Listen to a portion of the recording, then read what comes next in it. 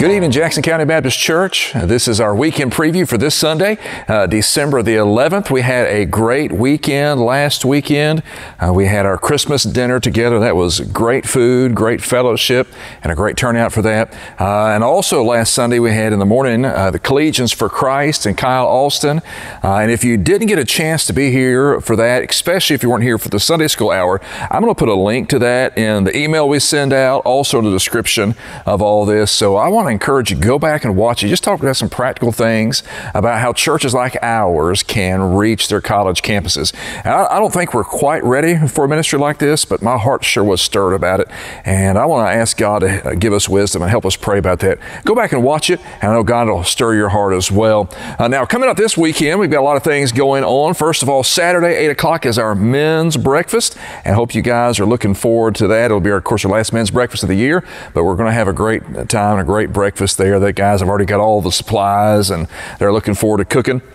And so we will see you on Saturday, fellas, at 8 o'clock. Also on Sunday, our sermon in the morning, the message in the morning, will continue our first series, and it'll talk about Jesus having to be rejected first, of course, before his crucifixion and things. So be here for that. And then Sunday night, we are having our children's play and program. You can see it in the background behind me.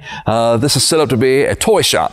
And so the boys and girls are going to be talking about, I think, what a gift is. And so it should be a great time. Now, connected with the 6 o'clock showing of the Christmas play on Sunday, the boys and girls have a dress rehearsal. So if you have a boy and girl that is part of the play, they have a dress rehearsal from noon till 2 on Saturday, and make sure they're there and get the final polishing on the program.